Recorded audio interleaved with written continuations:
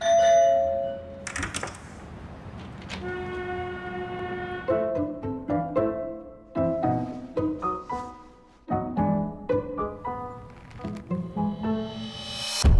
should call her.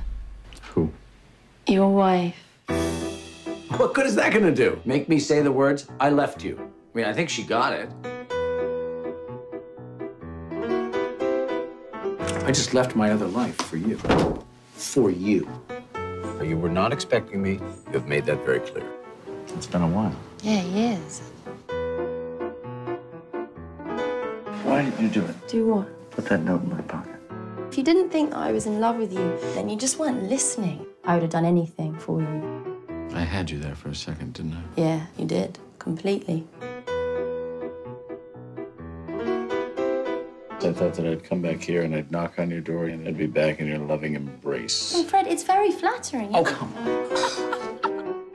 Oh, my God. I come and be with you, and you're going out to meet him for lunch. What's the problem now?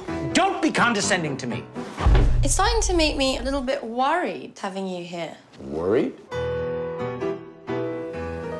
don't touch. You hate games. Do you know that? Because you can't stand to lose. Gee, and I thought it was all going so well.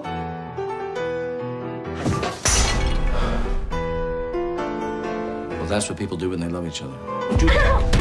That's what they do. How is that fair? Who said anything about fair? We're talking about love here. Man! Stop calling me Velvet! All right, okay, you stop.